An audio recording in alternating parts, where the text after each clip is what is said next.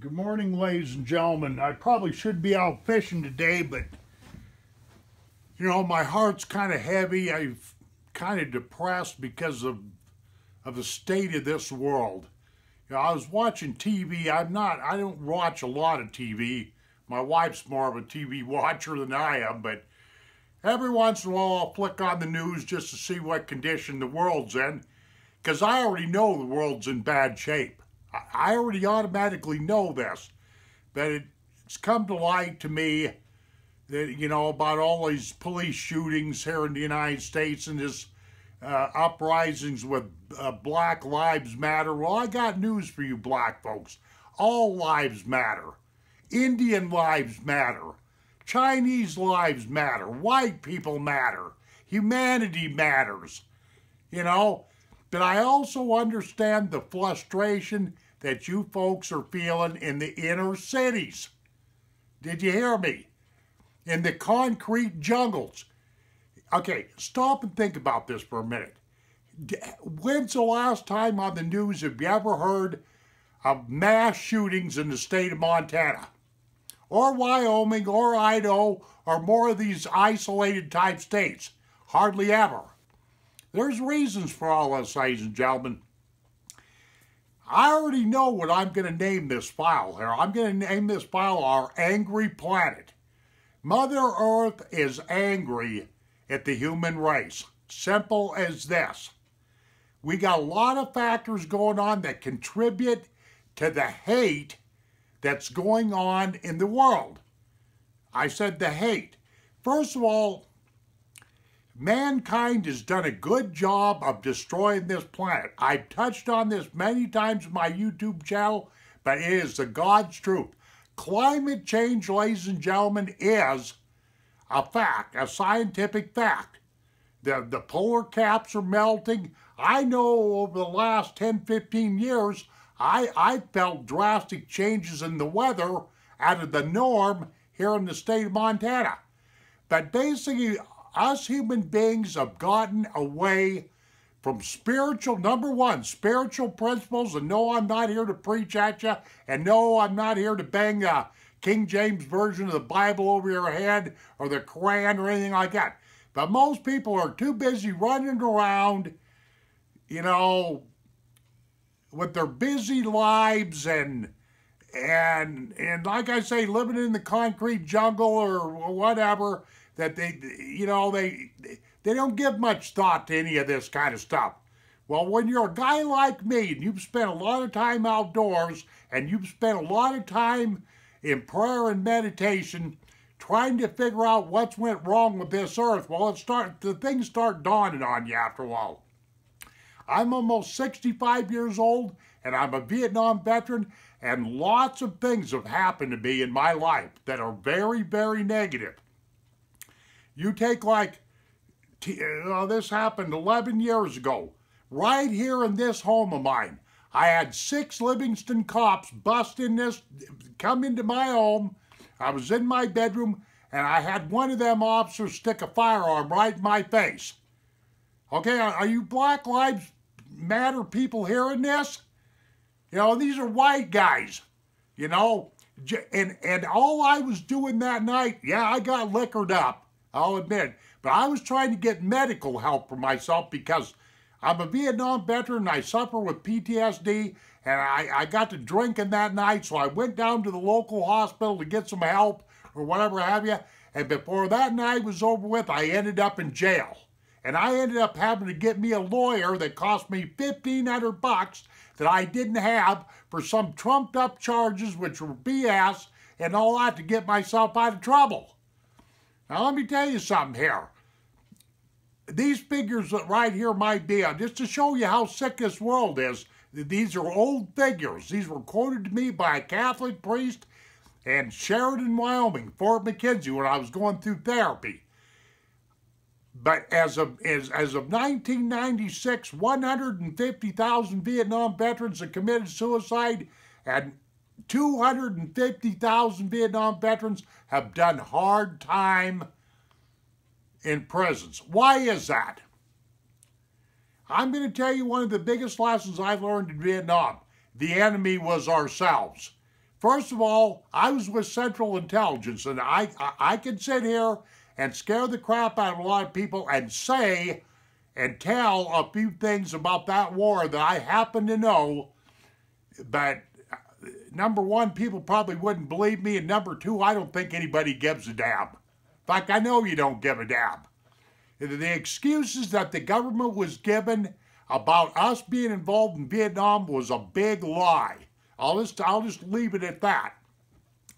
But the problem of it is, ladies and gentlemen, is we are going, I predict that we as a human race, this world we probably as a civilization across this globe aren't going to be here in 300 years.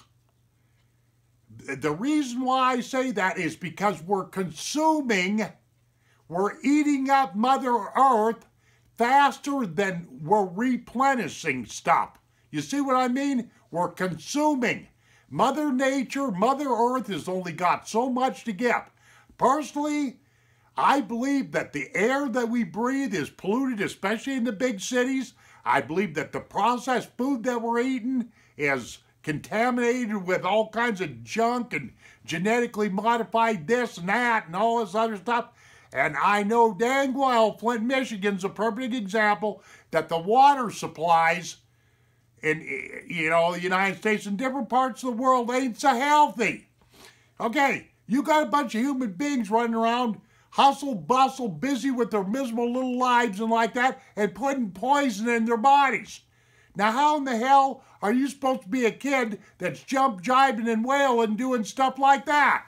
Or dancing in the sunlight, so to speak. That's why on my YouTube channel, ladies and gentlemen, I concentrate on things like outdoor activities, fly fishing, anything I can think of to get people's minds, geared more back to this earth where we came from, by the way.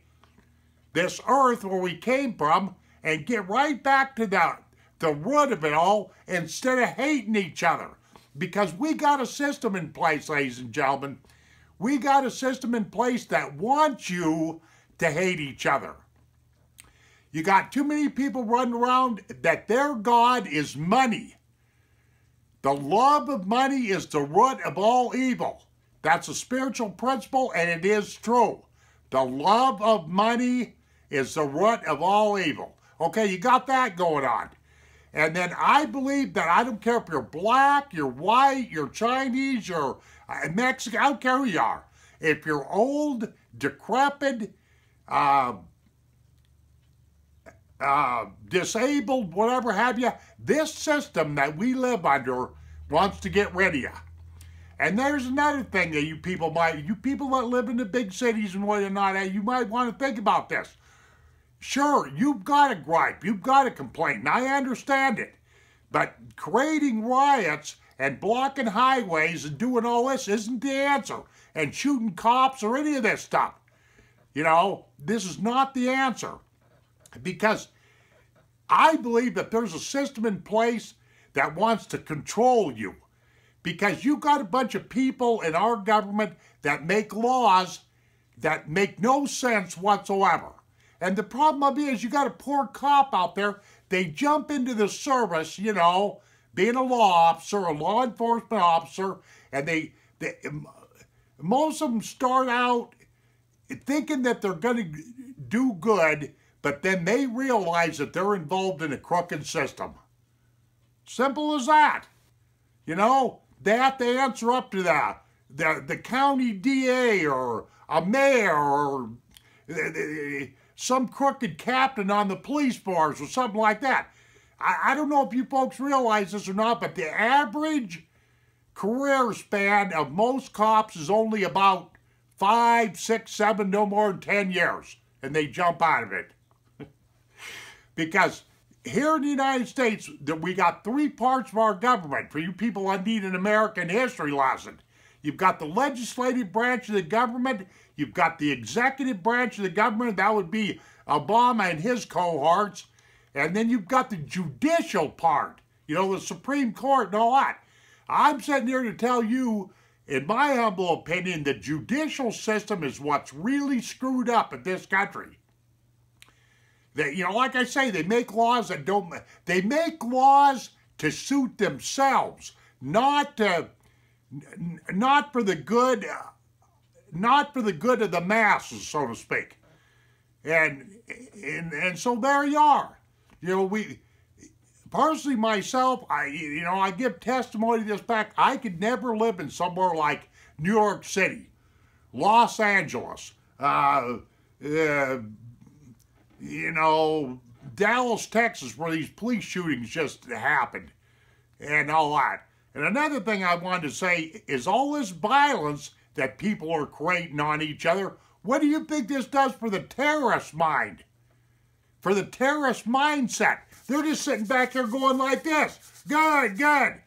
And while we're trying to solve internal conflicts between ourselves when we should be helping each other, love your neighbor as you love yourself.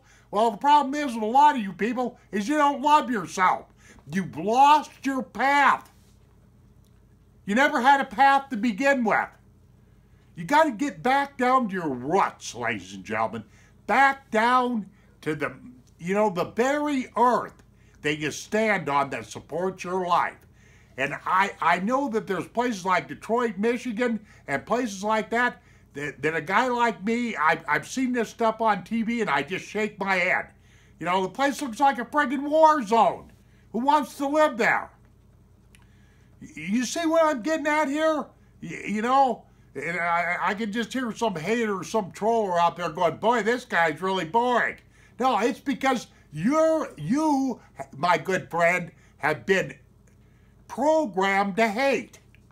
You have been programmed to hate. Nobody on the face of this planet was born with hatred in their heart.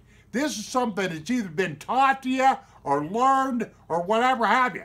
But I think that people are inherently unhealthy simply because the air, like I say, the air, the water, the food and all that's all contaminated and all gooped up. Okay, let me tell you this.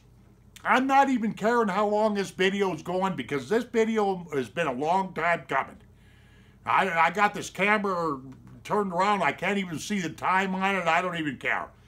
But about 15 years ago, I went around and I realized that it seemed to me that people were getting angrier and angrier. And so every time I got into a group or a social situation, I'd always make a point to start up a conversation about, what's going on with this world? How come this guy's like this? How come this situation happened? Like that. And most people, I don't know, Jim, it's just the way it is, and all that. Finally, I had a young friend of mine up in West Yellowstone. He's still up there. God bless you, Kevin. I won't drag your name into this. But I was talking to Kevin one day about the madness that's going on in this world. And he says, well, Jim, the way I look at it, he says, humanity is like an ant pile. He says, you know how you got, ants that spent many, many days, weeks, months, whatever have you, building up, they're, protecting the queen ant and then you're building up the big nest and everything. And what happens when you come along and you kick that nest, that ant nest? They start getting mad and scurrying all over the top of each other and like that. You follow me? Well, somebody has came along and kicked the earth. Okay? There's about the best analogy that I can give you. Did you just hear me? Or am I wasting my time here? Because I've spent a massive amount of time doing these YouTube videos. I'm all retired and everything. Why? Because of the Vietnam War, which I could make, I don't know how many videos on that stupid thing, but I just soon forget it all. But we as a nation, and plain and simple, just, well, while I'm thinking about it here for a second, because this is just a this is unscripted. I'm doing this unscripted. I didn't even know what I was going to say, so you're going to have to forgive me if I kind of lose my train of thought. But I just know one thing. It took 9/11 to wake people up to what veterans actually do for the United States. Because I finally started getting a little bit of recognition and thanked a few times and stuff like that, you know, for being a Vietnam veteran. Because I can remember when I came back from Vietnam, my own family didn't even want to have much to do with me. Can you imagine that? And also, when I was fighting for my claim, it took me 10 years to become an adjudicated veteran, because the VA, they proved beyond a shadow of a doubt that I suffered with PTSD. 10 years of fighting with them government lawyers up there in Washington. Here's that word law again. 10 years. And they even went as far as denying the fact that I was even in Vietnam, and I had 2 top security clearances in satellite communications. I had enough military security clearance on me to walk into the White House. They really don't want, the powers to be really don't want a guy like me making a video like this. You know, they don't. And it's only through the grace of God Almighty, I think, that I'm still alive. And having a good wife helped out too. I've been married for 40 years. There's lots of Vietnam veterans who have been married and divorced 4, 5, 6 times, alcohol problems and all that. I had my fair share of that, but I pretty much put the skids on heavy drinking back in 1996, but that's neither here nor there. But getting back to what's really on my heart here is the fact that you people that are in these big cities, because it seems to me like all this unrest happens there, you got nowhere to go. You got nowhere to be free. You're in ghettos. You know, you don't get a chance to go out and catch a fish with a fly rod or whatever have you. And some of you people, you really need to get a better goal in your life and all that, instead of being angry, because by being angry, you're falling into the hands of these corrupt people, because they want to segregate you from what they think is normal, from the rich people or whatever have you. You know, there's a word that's escaping me now, but it's it's kind of a cleansing, ethnic cleansing, and in this ethnic cleansing or whatever have you, it doesn't make any difference if you're black, white. Like I say, you know, it really doesn't. That's what I really believe is going on. You know, and I just think that people have very unhealthy lifestyles. They don't have very many goals and all this kind of stuff like this. But I know one thing, you know, taking your anger out and whatnot have you on cops is really going the wrong way. You know, because cops, sooner or later, they find out about this system. And the way I do anymore with cops is I don't get mixed up with them. I don't do anything that causes them to want to pull me over, or, you know, I'm not involved in any kind of criminal activity or anything. And I remind them real quick when I do have a conversation with a cop just exactly who I am and all that other stuff. Because these cops up here in Montana, they don't play fair. Now, you people in the big city, you think you've got a problem with cops? You don't know jackass and shit. In the state of Montana, these cops can arrest you, throw your ass in jail without reading you your Miranda rights. Did you hear me? That's a fact. The judge does that. They just laugh at you. You know? And I really believe that in some ways the state of Montana has been being used as a test state, you know, to try their newer, improved law enforcement techniques or whatever have you. Personally, myself, I feel sorry for cops. I really do. I mean, come on, look at this. They got these uniforms on, badges, cars with lights, and all this other junk. You might as well just paint a target on them. You know? At least in Vietnam, I had camouflage fatigues. That's a little joke there, but, you know. But anyway, this is just food for thought, ladies and gentlemen. And that's the reason why I do what I do on my YouTube channel. I throw out a few little videos here and there, you know, but I'm not trying to make any money off the internet. YouTube, to me, is just a way where I can kind of get my, you know, I can review things, I can talk about things I'm interested in, do videos like this, even though I don't do that many videos like this and like that. But I just hope that this is food for thought. I need to have me a little coffee here. I'm being casual today. I'm not getting mad like I did in that one video ranting and raving about terrorism. But I just know one thing. You people that are doing this, that are rioting in the streets and all the stuff that you're doing, this is not helping out this thing called terrorism. It's giving them a better foothold. If you think it all the way through. That is, if you got any brains to think with. Yep, mankind has done a good job of destroying this planet. And we're eating garbage on the count of it. And this ain't going to stop, neither. Yep, this ain't going to stop. I've been watching this crap evolve, if you will, for, like I say, I'm going on 65 years old.